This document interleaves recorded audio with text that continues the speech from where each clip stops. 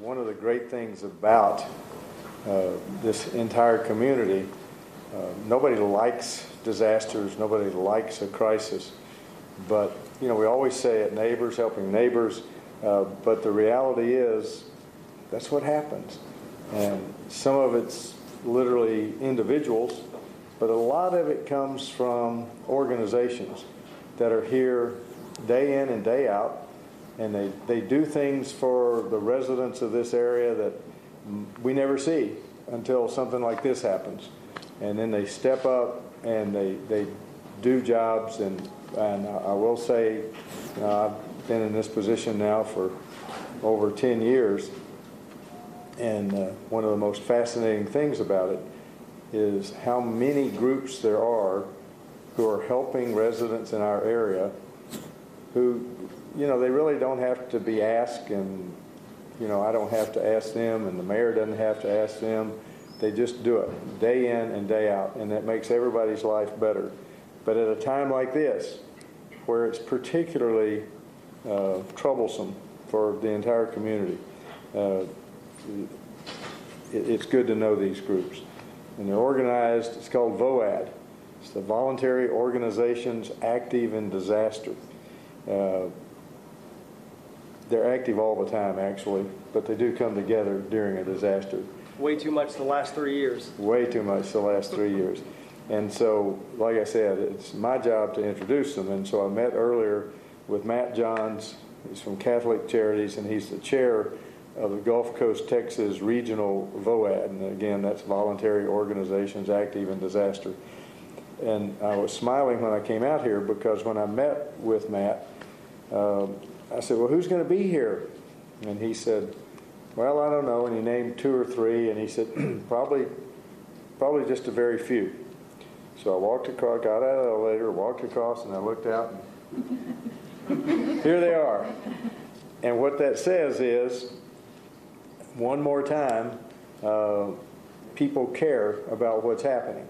And each one of these people up here represents hundreds, if not thousands, of other people that are going to spend weeks, months, and years helping us get back on our feet. So with that, let me turn this over, and then I'm just going to disappear because they can answer any questions you have about what they do. And so once again, I'll introduce Matt Johns from Catholic Charities. Matt, thank you. Judge, thank you. And thank you all so much for giving time and attention to this. I tell you, I've been able to spend the entire weekend here from the start before landfall until now, and I have been absolutely blown away by the talent that we have here in this building at TransStar, what's going on with the city of Houston and their office, their emergency operations as well. We're incredibly blessed in this city, and the way everybody's working, coordinating together has been tremendous. But the reality is, there's really only so far that government can take us. There's only so much money that's available from the government. At some point, the community has to take over. And that's where the VOAD comes in. That's us. We are the regional VOAD for the 13 counties, the HGAC region here. And we're responding to the disaster needs. Now, as the judge mentioned, we've been awfully busy and unusually busy over the last 3 years with the flooding. But what we're experiencing now is absolutely unprecedented. So it's going to take the work of all of our organizations, churches, nonprofits, community organizations, to collaborate and coordinate our efforts to make sure that people who need help get the help that they need, who need funds to get the funds that they need. And that is the work of the VOAD. We act as leaders in our respective communities. We happen to be the regional VOAD for this section of Texas. There's a Texas state VOAD. There's a national VOAD. And we work in close collaboration with our government partners, our national partners, and we tap into these resources to be able to allow people to get the help that they need and to work as quickly as possible to get that to them. We have systems and processes that allow this to happen quickly. And this takes us from all the different phases of a disaster, from the point where we just experienced, where we're getting people to safety. And now we're in the relief mode, where we're going to be getting people to a place where they can get back to their lives. And then we're going to enter into a long, long period that we call recovery. And We hear the FEMA director talking about it, and he's talking about how it's going to take years.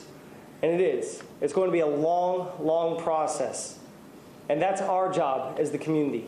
That's our job as the VOAD, and we're inviting all of you, anybody in a church, anybody in a nonprofit, anybody in any community organization to join us in this effort so that we can help you access the resources that you know that your community needs. We work with people regardless of any status, any religious affiliation. We work with everybody. It's a humanitarian effort. And we have all these tremendous organizations. This is just a piece of the organizations that are represented by the VOAD. We have over 40 organizations that we represent. That represent us as a VOAD. We are not a nonprofit. We are a collaborative. We have voluntarily chosen to use our agency's assets and resources to help people in the event of a disaster. So I do encourage everybody, we want to get the ball rolling right. I've heard a lot of response from a number of churches, from a number of community organizations and nonprofits that are seeking some way right now that they can take action. Well, we're going to meet about this. We want to talk to you face to face. So this upcoming Tuesday night at 7 o'clock, the wonderful community at St. John's Church downtown off Crawford has offered their facilities for us for a 7 o'clock meeting. So Tuesday at 7 o'clock at St. John's Church downtown, we're going to be meeting, and we invite all of you, if you're interested in helping, come learn about what this process is. Come learn about how we can offer these resources through the work that you're already doing. We don't want to control what you're doing. We don't want to tell you what to do or how to do it. We just want to make sure we're all coordinated and moving the boat in the same direction.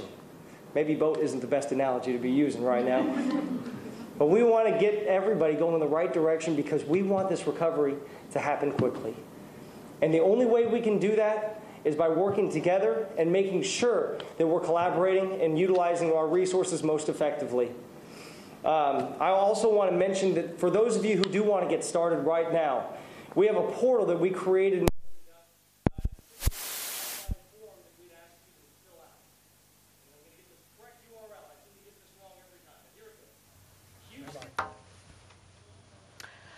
All right, it looks like we lost our audio there, and I think our video as well. Live press conference at TransStar started with Harris County Judge Ed Emmett talking about volunteers. Then he stepped aside and allowed Matt Johns with Catholic Charities to talk about how to get involved, coordinating efforts with several different organizations. Let's listen back in.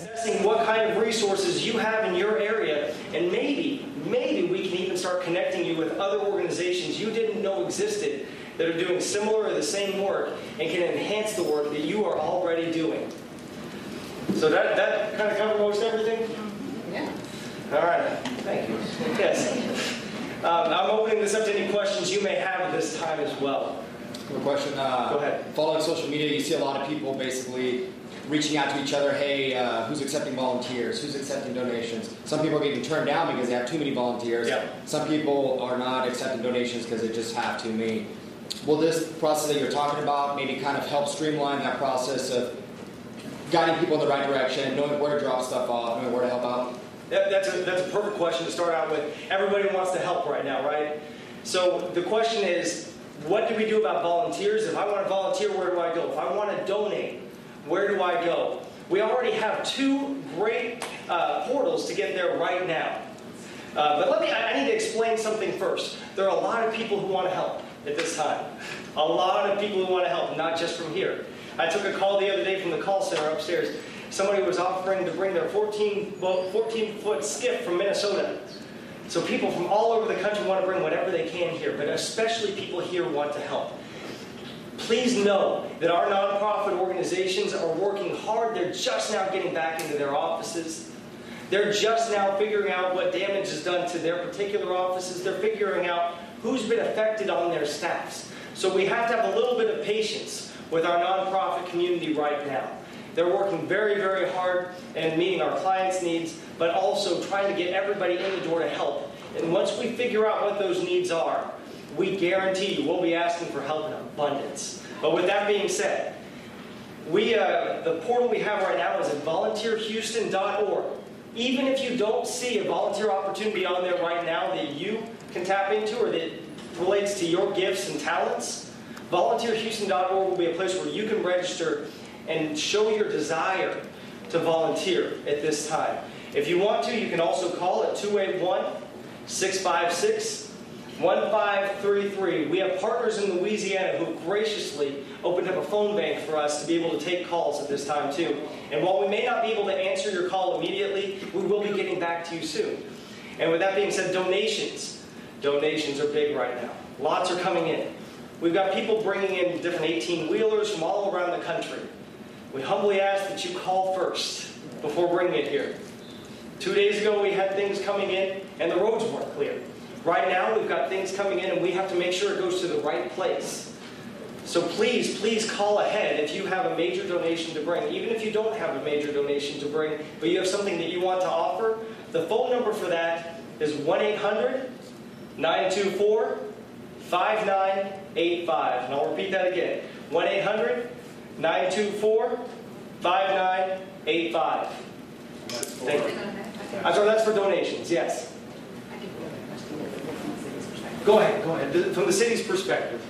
Hello, good afternoon, everyone. I am Director Takasha Francis with the Department of Neighborhoods for the City of Houston. We house volunteer initiatives, which actually connects Houstonians with volunteer opportunities. We have partnered with volunteerhouston.org, which is where we're asking all individuals who want to volunteer to register, and then you will be directed to a volunteer opportunity. Right now, redcross.org is also facilitating volunteer opportunities. So what we would tell the public to do so that you don't have a situation where you're showing up and the volunteer need has been met, make sure you visit those websites and make sure that you register so that you can be assigned where you're needed. There is a need right now for overnight volunteers in shelters, and in a lot of the upcoming volunteer efforts, the overnight staff is what we're really going to need. So make sure you register through those websites so that we can accurately point you to the places where the need is. Thank you. I'm sorry, I have a question for you. What are the requirements to volunteer? Because I heard from an undocumented girl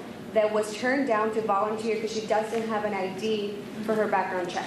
Well, now, we don't control the requirements for redcross.org. I'm not sure if that's where she was trying to sign up. Volunteer.org does not have such a requirement. Volunteerhouston.org does not have a requirement that I'm aware of. We can talk a little bit more offline because I'd like to investigate that further, if you don't mind. Thank you. And with that being said, the volunteerhouston.org too, it is a portal.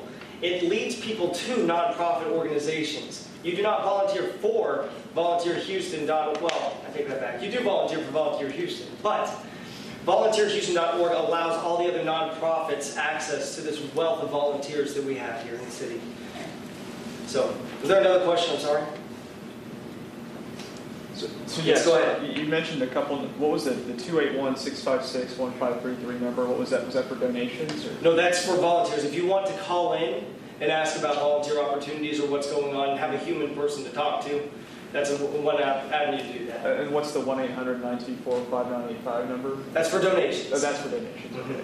For city-county donations. Got it. Not sure if you can answer this question, but for people that are, taking the donations, what do they need to be able to have some donations? To receive the donations? Yeah, to receive the donations. We're not there yet. Okay. So right now, we're just at a point where we're bringing in the donations and sorting them. As you can imagine, I don't know if you guys saw the pictures at the George R. Brown Community Center, but there are mounds of clothing there. And people are going to have to go through those and sort them before they can get out to people. And the same is true for all different donations. But we do have avenues to get them out there, but now, today is not the time. And you've got to imagine, too, if somebody donates a couch, where's that couch going to go if the home is currently flooded? There's a process that has to take place there, too. And it's a long process for a lot of people. It can take many years, as the case may be for some people. But that's not necessarily to receive donations, to answer your question. But if somebody's house just flooded, they're not currently in a position to receive a couch. They're going to have to gut the house. They're going to have to clean it, and then it's going to have to be ready. Then the couch is available for them, of course. That meeting on Tuesday next week, is that Yes. for the public? Is that for? It's open to the public, absolutely. But it's designed for people who want to sort of understand what's going on to come in and Yeah. sort of, okay. It's directed toward the community leaders for those respective organizations. Okay. So for organization, not for like the layperson to necessarily come in and just. Of course, the layperson can come, Right. but it's really directed toward organizations that are already striving to do work in some capacity. Can you just generally talk about maybe what types of efforts that you've already done for what, so is it like, rebuilding homes or something like that, for how many people, like providing food for how many people, like just a sort of overview of some of the services? Are you asking for numbers right now? Some sort of ballpark numbers? Or We don't have numbers. Okay. We've got no numbers at this point. In fact, right now, there's so many assessments going on, even at the city and county level. We don't know our numbers in general. But right now, what I can tell you is the volunteer efforts have primarily been neighbor to neighbor. The images you're seeing are not being coordinated through a nonprofit mostly. They're being done because neighbors are genuinely helping neighbors. This is what the country is looking at right now. When they see the outpouring of support of Texans to Texans, they're seeing neighbors helping neighbors right now. So we're just taking that heart, that effort that we're already putting forth, and we're organizing it to move forward on a more broad scale. So no, I don't have any numbers, but the numbers are pretty staggering right now looking at what we have ahead of us. So I'm not looking forward to reporting the numbers once we do have a better understanding of it. But I'm going to be really proud of the work that we've accomplished at that time. Anything else? I know a lot of you guys have been here this week too, this whole weekend. Bless you reporters for giving us the good information you have. So, anybody else saw a hand raised? Nope. Thank you all so much, and thank you for your attention to this important matter. Have a great day.